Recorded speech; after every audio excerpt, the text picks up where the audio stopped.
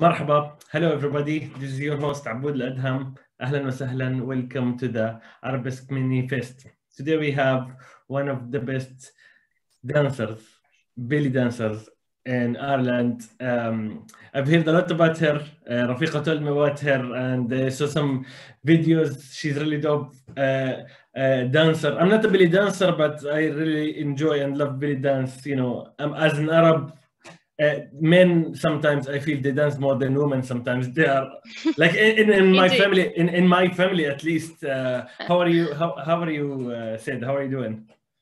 Oh, good. Thank you for this interview. And like you said, I have seen the guys dancing much better than the girls.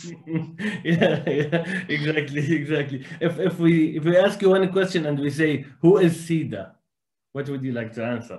Well, I am Brazilian. No, and belly dance is not the main dance in Brazil, but it's something that I saw many years ago, and I fell in love, and I have been dancing since then. It's been more than 20 years now.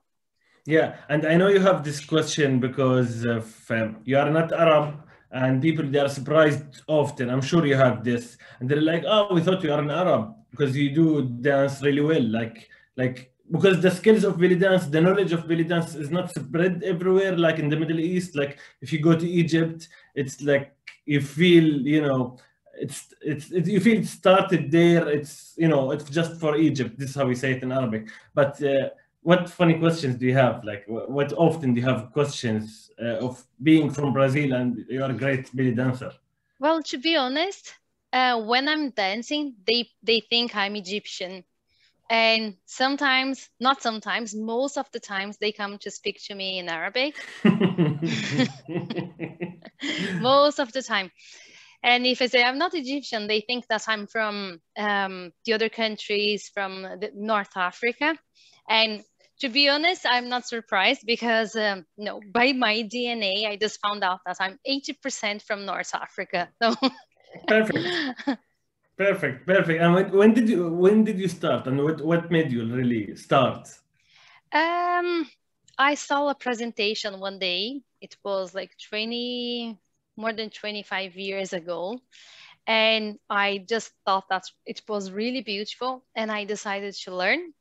So I started just for fun, and then it started to become more serious, and I was doing classes every day. And then I was in the Arab community and getting really involved. And after that, it never stopped. That's interesting. I like that. I like that. And like how your family, your friends, they reacted to that. Like the moment it's, you know, it's business or it's, you know, something you like to do it in a stage or in events. How people around you reacted? Like In Brazil, dance is very popular. yeah. No, we have different kinds of dancing. Dance and people. I was dancing before, no other styles. So for them, it's okay.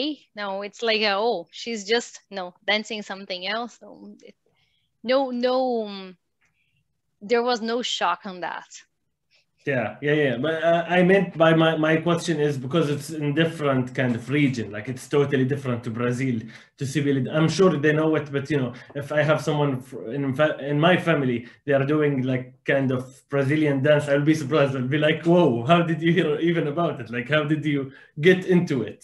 That was not something very, because even though it's not very popular, well, nowadays it's very popular, but when I started it wasn't, but everyone knew about belly dance. Okay. So after, when I was still learning, there was a soap opera, and they were talking about belly dance and the history of Morocco, and they were bringing the belly dance, like something that is very popular and very normal inside the families, the ladies in the parties dancing, belly dancing.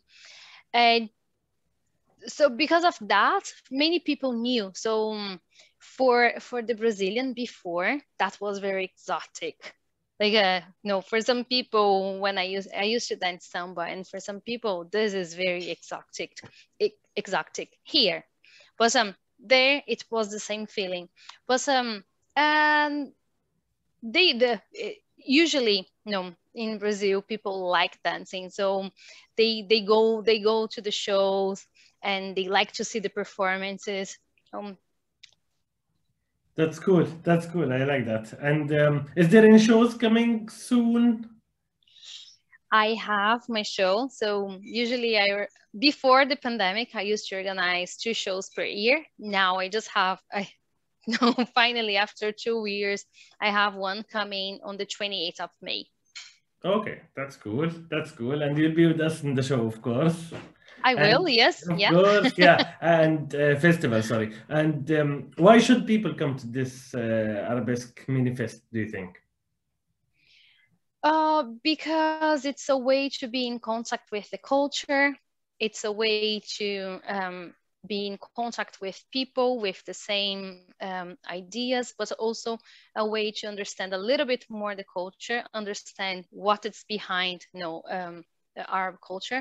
Sometimes, depending on the place, depending on the people, they can sometimes have the wrong ideas. Yeah. It's a way to break those wrong ideas and get an understanding of a beautiful culture. And the show is going to be very nice because it's not only dancing, it's everything. So it's a way to show to people that don't know what it's about. And for those that are in the culture, it's a way to be enjoying a little bit of their home inside Ireland. Yeah, I like that. I like that. Yeah. This is how I feel too. Like, because I'm new in Ireland, so I need to see the first, Arab festival. Like I'm super excited to be with you and with the other artists. And finally, how do you say come to the festival in your language? Talk to the people. Venha para o festival. Yay! Okay, thank you so much. Thanks for your time, and we'll see you at the show. Thank you. Cheers. Thank you. See you. Bye bye. شكرا. عفوا.